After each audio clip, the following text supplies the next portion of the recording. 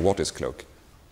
Cloak is possibly something, or represents something, that is close to the concept of a dog.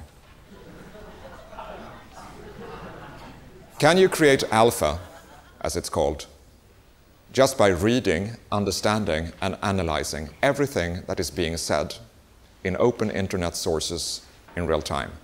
Yes, you can. How can we leverage off those streams of data? How can we make use of the latest generation of tools for prediction analytics?